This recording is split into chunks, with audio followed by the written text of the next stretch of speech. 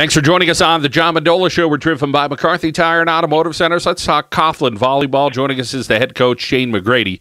Well, Shayne, a pretty good start for your Crusaders this year. Tell us about your team. Well, we have a lot of seniors this year. We returned a lot of boys from last year. We only lost 2 middles. We have transitioned a couple of guys. A kid that was playing libero for us last year, Chris Dennis, is now playing outside. Danny Salas, that was a setter for me last year, was a very good setter at that, is a returning first-teamer.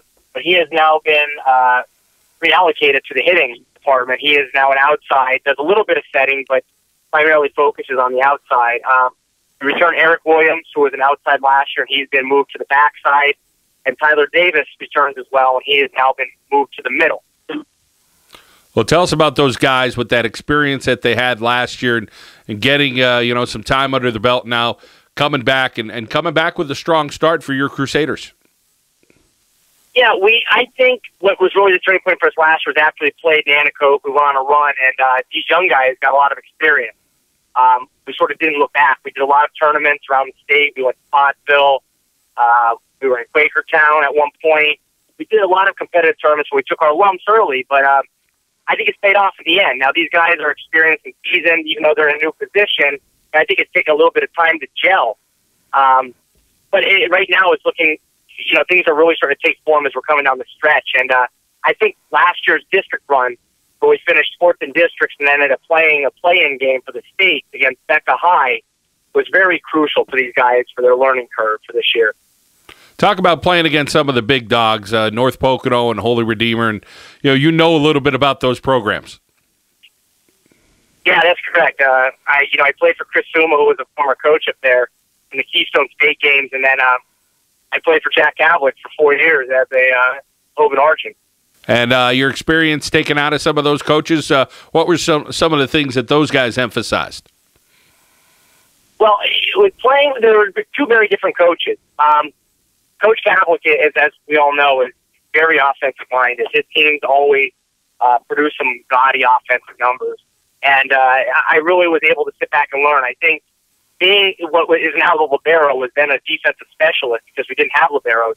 I had the opportunity to sit back and take everything in. It's almost like playing a safety in football. You see everything unfold underneath, and you get an opportunity to really take everything in. Then playing with Coach Suma, I was very fortunate that I played with a kid that went to Pepperdine, Corey Spencer, and a couple of other guys that were very talented. It was essentially a local all-star team. We went down to the Keystone games and didn't lose a game, ended up winning gold in 2004.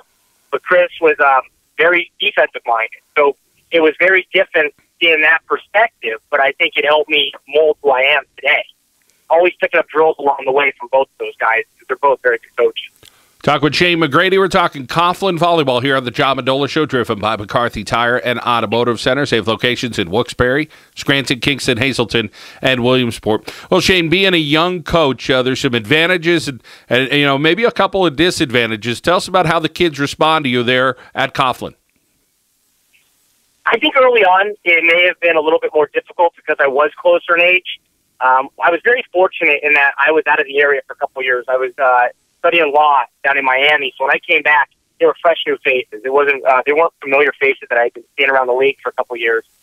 But I do think that being away from it, I did lose some credibility. So I think early on I did have to gain that. They did make me work for it, and we definitely had our lumps early on. My first year we were 6-6, and trying to follow Coach Lipinski was very difficult. He had a long string of success there, and I came in and tried to do things differently. I was more defensive minded, whereas Dave was very offensive-minded. Now, I think my team has taken my sort of my persona and my system and ran with it, but it did take some time.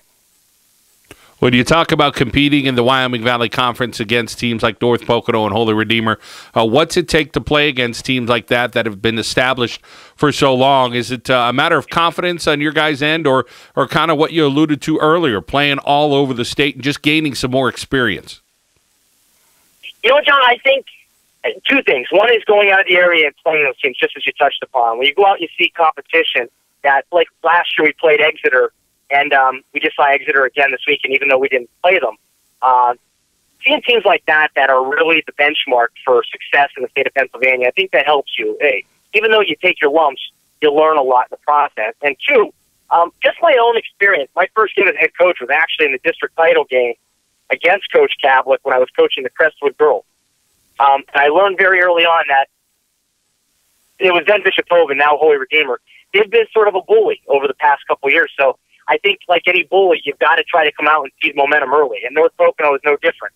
If you come out and punch the bully in the mouth early, you have a chance to establish your will and set the tempo. But if you allow a team like that to get momentum, I think your kids are sitting back saying, oh, no, we're going to be another, sacrificial lamb.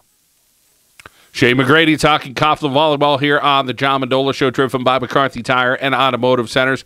Well, Shayne, when it all shakes out, when district playoffs come around, you hope you can get a little better as the season goes on and compete with some of those top teams. What do you think the goal is for your guys this year?